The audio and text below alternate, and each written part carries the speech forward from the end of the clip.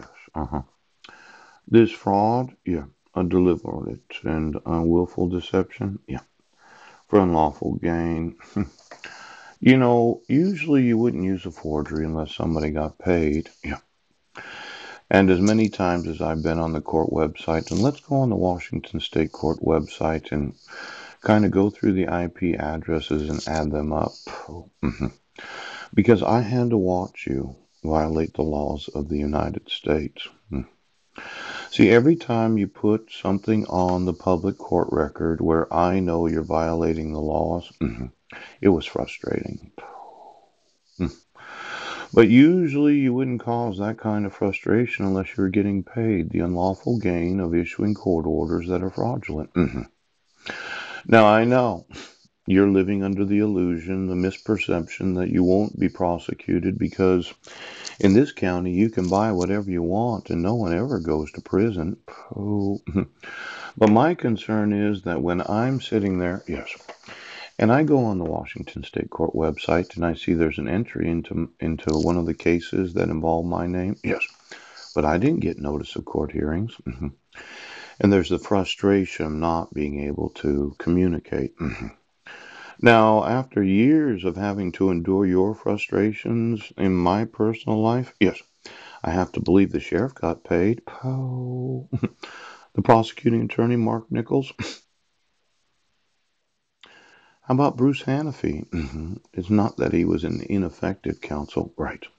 He was disloyal to me as his client. Now I'm sitting here thinking of lawsuits today. Phew. The unlawful gain of fraud that has caused me 7 years and 8 months of frustration. And I know that you say, well, I have to motion a court judge Kogenhauer. But I would say that if you've eaten anything that is not licensed for sale in this state or any state for that matter, yes, you could have been ingesting products that had no manufacturer's label. Now, as much as we don't like to talk about drugs, as in they said it was cocaine, but it wasn't. They said it was crystal meth, but it wasn't. Ooch. They said it was heroin, but it wasn't. I noticed that there's the possibility of drying certain fluids from those that are in the family. Yes. And if you were to eat that, smoke that, or snort that, yes, you get this kind of high. Yes. Now, I myself have not used any drugs, though I did smoke marijuana when it was legalized. Yes. And I haven't drank for 25 years. But I've seen those in meetings and what the effect was of certain products that you said were drugs. Now, if we did a real blood test right now, exactly what were you producing there, big dog? Well, there are certain ways, isn't that right? Yeah, to affect the thoughts of a person using products from the family that are not real persons, are they? Let's make, a twin? Oh, a look-alike. Oh, a clone?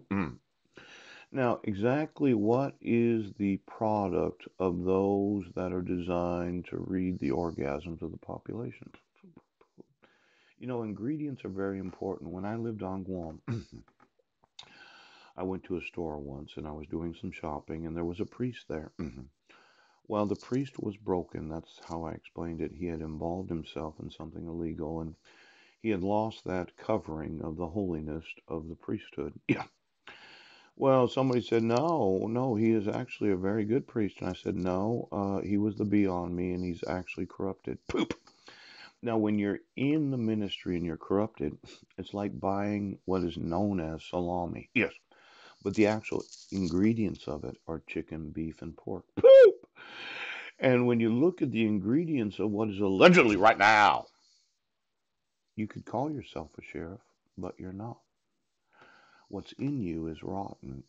It's the leftover innards of animals. Now, I'm going to look at the products that you've been buying. Yeah. You've been eating. Ouch. You've been smoking. You've been snorting. Ouch. You've been injecting. Ow. You know, this thought